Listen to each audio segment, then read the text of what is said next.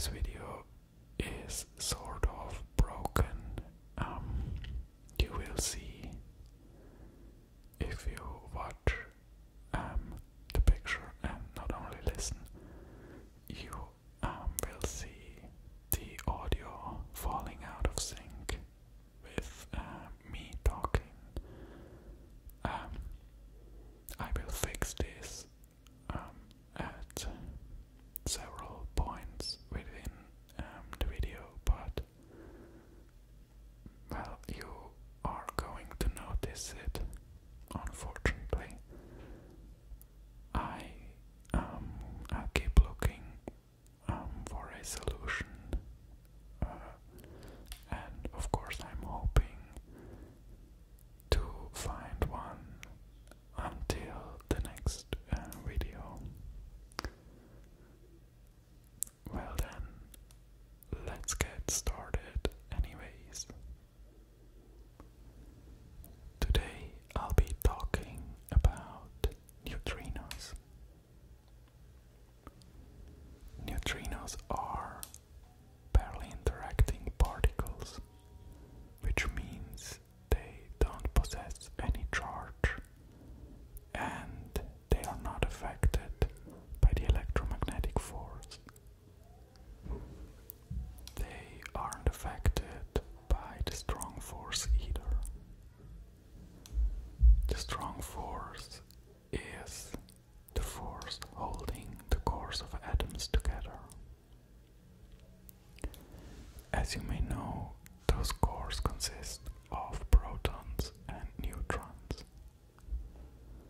The neutron is not the same as the neutrino, since one is affected by the strong force and the other isn't. Because the neutrino isn't affected by those forces, it usually just passes right through matter. Neutrinos are thought to be the second most abundant particles in the universe. And they mostly just go unnoticed. They can be detected though. With every neutrino passing through an atom, there's a tiny chance of it actually hitting the core of that atom. And this collision can be detected.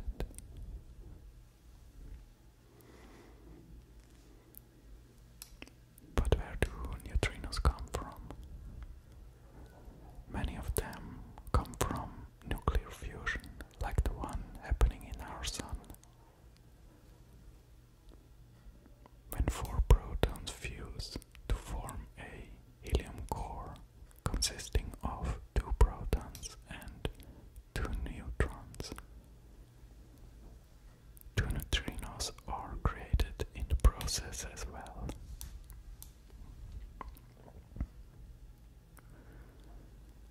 For the longest time, it was unknown whether neutrinos do possess mass or whether they are massless. The thing is, neutrinos come in three different flavors, and the reaction on the sun only produces neutrinos of one of those three flavors. And the first detectors were only able to detect this particular type of neutrino. But experiments found that the amount of neutrinos coming from the sun is only 35% of the expected amount. The solution to this problem is that neutrinos change their flavor on their way from the sun to us. This is only possible when neutrinos have mass.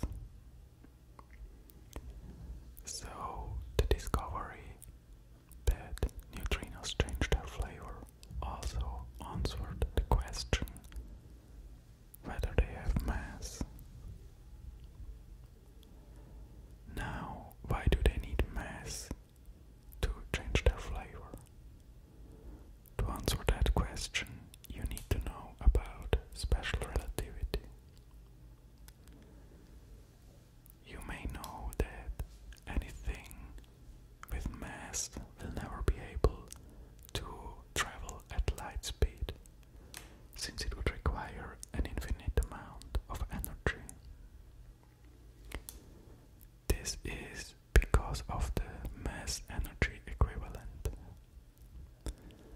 By adding kinetic energy to an object, you're virtually adding mass, which makes it harder to add more kinetic energy. If you keep adding kinetic energy by accelerating, the total speed eventually converges at the speed of light. In fact, you will never actually reach the speed of light. In contrast, something without mass always travels at light speed. Just like light itself, it doesn't possess any mass, and it travels at the speed of light. The speed of light is constant in every reference frame.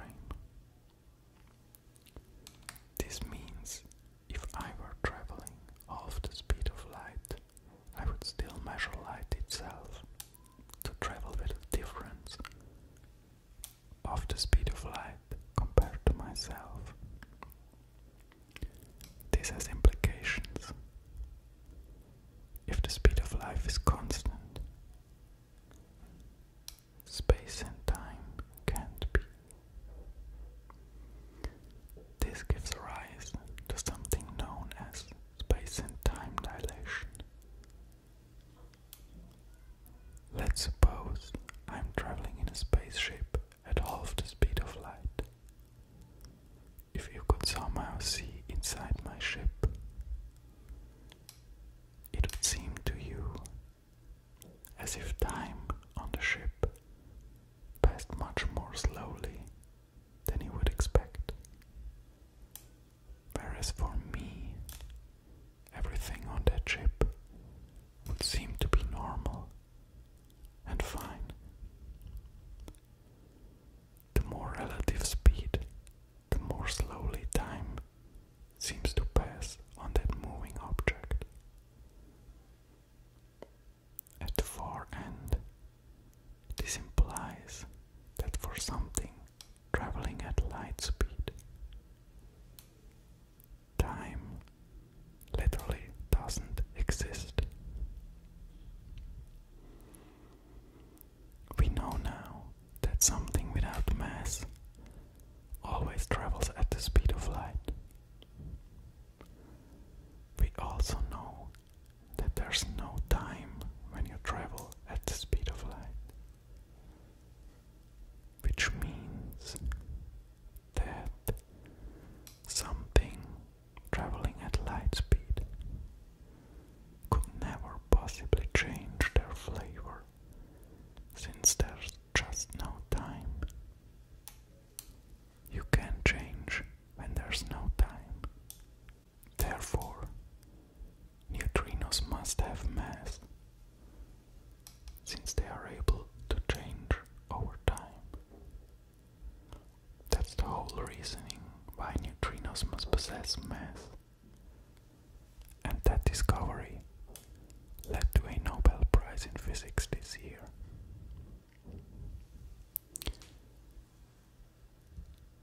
Yeah, that's that.